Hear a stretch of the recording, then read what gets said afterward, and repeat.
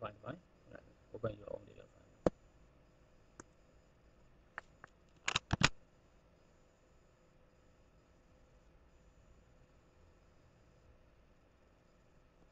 အဲ့တော့ရပြီဆိုရင်ဒီမှာcamera file ပေါ့ camera file ကဒီ Google App မှာပဲကိုဆွဲမဲ့ area လေးကိုပတ်လိုက်နေပေးလိုက်ပေါ့နော်ပတ်လိုက်နေပေးပြီးတော့ area သတ်မှတ်လိုက်ပေါ့ area သတ်မှတ်ပြီးတော့ camera file နဲ့ export လုပ်လိုက်ပြီးရင်ဒီ global map မှာပဲဒီ camera file ကိုပြန်ပြီးတော့တွင်းတာပါပဲတော့ area ကို open လုပ်လိုက်နော်ဟုတ်ပြီအဲ့တော့ဒီကောင်က lineament server area ပေါ့အဲ့ဒီဘယ်မှာဆွဲမှာလဲဆိုတော့ DEM မရှိတဲ့လူတွေကဒီမှာကဘာလုံးမရှိရနော်ဒီကနေပြီးတော့ download ချလိုက်ရတယ် download ချပြီးချာလေးကိုတက်တက်ဗီဒီယိုတိုင်းမှာ share ပေးထားပါမယ်အဲ့တော့ DEM ထက် open data file နေပြီးတော့ DEM ထည့်လိုက်မယ်နော်အဲ့တော့ DEM ရပြီဆိုရင်ဒီမှာပဲဒီပုံမှာပဲဆွဲမယ် data တော့ word data မယ် yes ဆိုပဲနော်အဲ့တော့ဒီဘယ်မှာဆွဲမလဲဆိုတော့ဒီမှာဟောလေးရှိတယ်နော်line feature ကို create line feature ကိုလက်ချက်နေနဲ့ okay နဲ့ဒါလည်းဒီမှာလည်းဆွဲကြအောင်နော်ဒီကနေပြီးတော့name ကတော့ဘာမှမပြီးတော့ဘူး feature တက်ကတကယ် string တွေပါဆွဲတယ်ဆိုတော့ဒီမှာအဲ့တော့ string ဆိုတဲ့ string မှာပေါ်ပေးလို့ရတယ်ဒီမှာတော့ဘာမှမလုပ်တော့ဘူး okay လိုက်မယ်ဒီကြောင်ပြီးသွားတယ်ပေါ့နော်ဒီကြောင်ထပ်ဆက်မယ် okay လိုက်မယ်နောက်ကြောင်ထပ်ဆက်မယ်အောက်နမူနာပေါ့ okay ဟိုကြောင်တော့ဒီမှာမမြင်အောင်ပြင်တယ်သူဆွဲထားတဲ့ခါတွေကအဲ့တော့ဒီမှာတော့လုပ်မလဲဆိုတော့ open control center နဲ့ပြီးတော့ overlay မှာuser created feature ပေါ့အဲ့ကောင် select ပေးမယ် select ပေးပြီး option သွားပြီးရင် line styleမှာ use same style for all features အဲ့မှာ solid line တော့ solid ပဲ pixel မှာနည်းနည်းလေးကြည့်မယ်2 pixel color နည်းနည်း change လိုက်မယ် color အမြင်လေးတော့ထင်အောင်မြင်အောင်ရှိအောင် okay နော်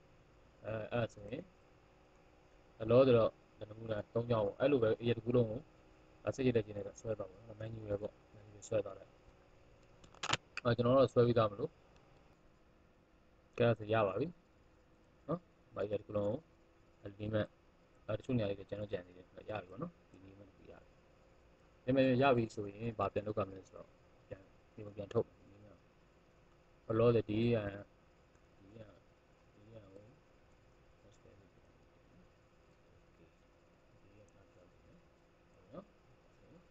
ကျွန်တော် area နဲ့ lineament ရပါပြီအဲ့ဒီကတော့ဒီမှာကွင်းစင်းခဲ့တဲ့ point ဟိုထားပါတော့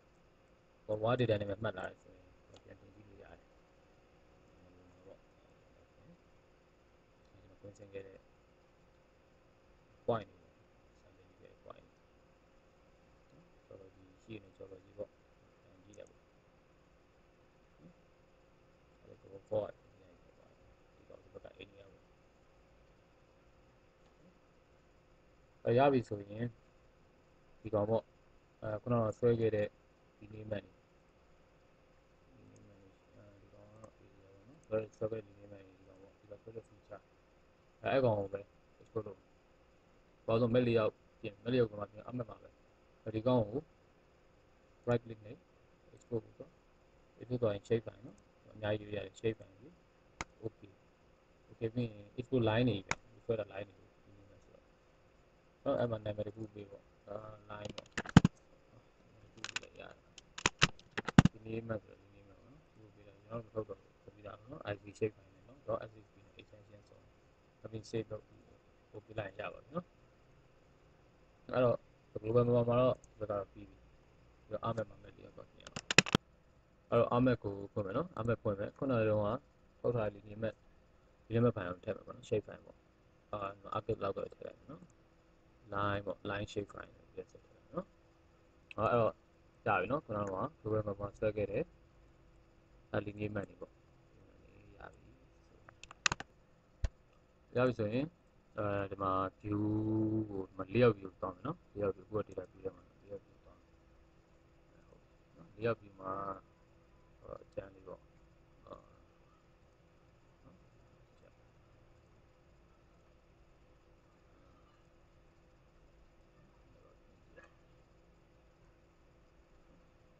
ဒါထုံးတယ်နိုင်မယ်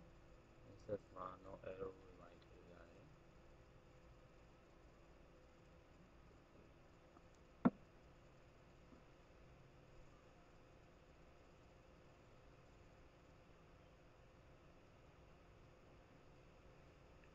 Lineament ကတော့သူက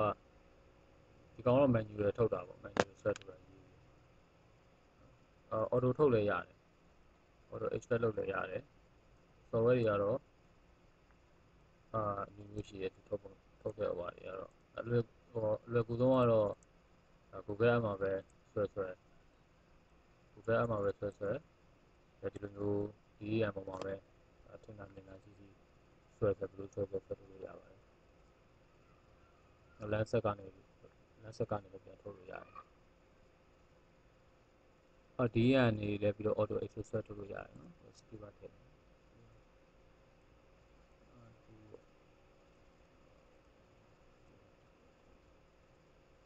မလေးရောက်ပြင်တာနော်နောက်တစ် right click ထောက် right click ထောက် property new get next ဒီတော့ပြင်တော့ okay အဲ့ဒါဆိုရင်ရပြီနော်ဒီဒီမှဒါဟိုကိုပြန်ပြီးတော့ဒီစားတိတိပြန်ပြင်နေရတယ်နောက်ထပ်ပြီး density ပဲတက်ချင်ရတယ်နောက် root diagram ဟိုပေါ့ပြချင်ရတယ်အဲ့ဒါဆိုရင်ဒီနေ့မှအခုအကျဉ်းဆုံးမှာဆက်နေပေါ့